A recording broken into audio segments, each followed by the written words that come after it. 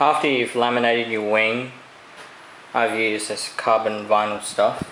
Didn't do too good of a job, but it's easy to differentiate. Black on the top, white on the bottom. Just used Scotch packing tape there. What you want to do after that is to get your elevons, and you want to cut so this here is 90 degrees instead of this angle here, so you just need to cut that with a Stanley knife or whatever.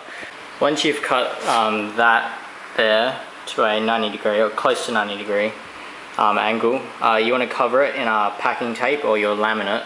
You can probably paint it first, probably be the better option.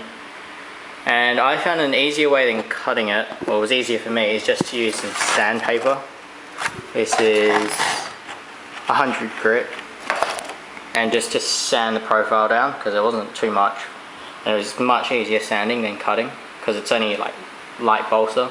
And then after that, you want to take one third the length and mark a point there, and then about ½ inch up, which is 13 centimeters, and then just draw a line directly down there. I'll just draw a line and I'll show you that.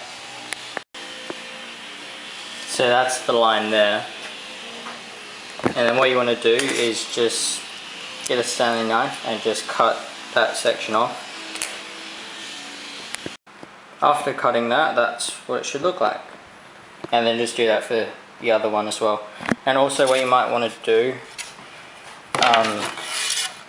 is just to find out, see how that goes a bit over, just cut that down, and then same on the other side, just cut that to length, so that way it's not going out like that, it's going like that.